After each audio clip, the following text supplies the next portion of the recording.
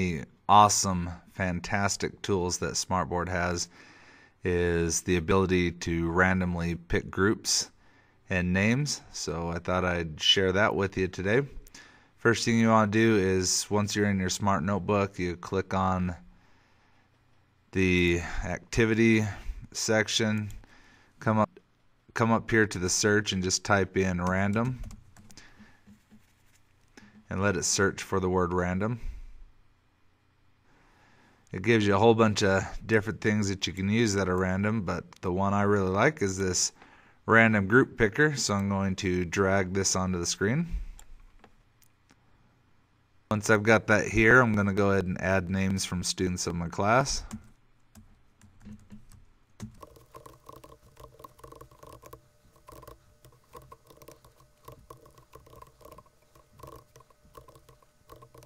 So I've got their names in here. Of course, your classes are probably a little bit bigger than this, but you just decide how many groups you want. So let's say I want 2 groups. I click generate.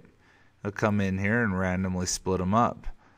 I can regroup and just keep letting, if there's a couple of kids I don't want to be in the same group, I go ahead and just hit regroup until I find one that I like, but I usually just leave it on the first try. Let's just do a real quick group of 4, hit generate, and it'll create these groups for you. Then what I do is I click on this inject the groups, and the reason I inject the groups is that it will keep track of what the groups are, because it's so many times that kids are like, what group am I in again? So anyways, that's the random group picker. The other one that I really like is the random name generator. So again, I type random. I'm going to come over here and I'm going to select the random word chooser. It is great for just having a random vocab word to pop up. I've used that in Spanish before, but I use this all the time to pick on students. So again, I'm just going to come in here and type their names in.